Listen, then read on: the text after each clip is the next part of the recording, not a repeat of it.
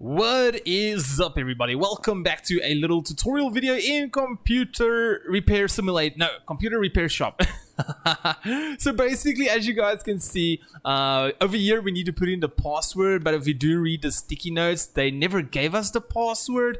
That means we have to add our USB stick, but I accidentally forgot it in a previous computer, so that means I have to go buy a new one. So what I'm gonna do is I'm quickly gonna show you guys where to go and buy it. So you're gonna run out of your shop, look into this guy's face, and then follow him and run past him. You're to this area over here that's very planty. I wonder what kind of leaves this is.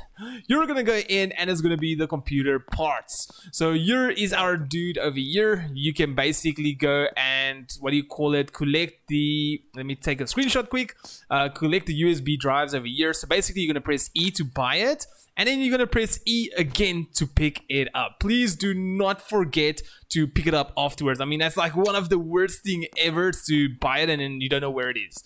Okay, so we're quickly gonna run back. Here comes my kitty again, Garfield.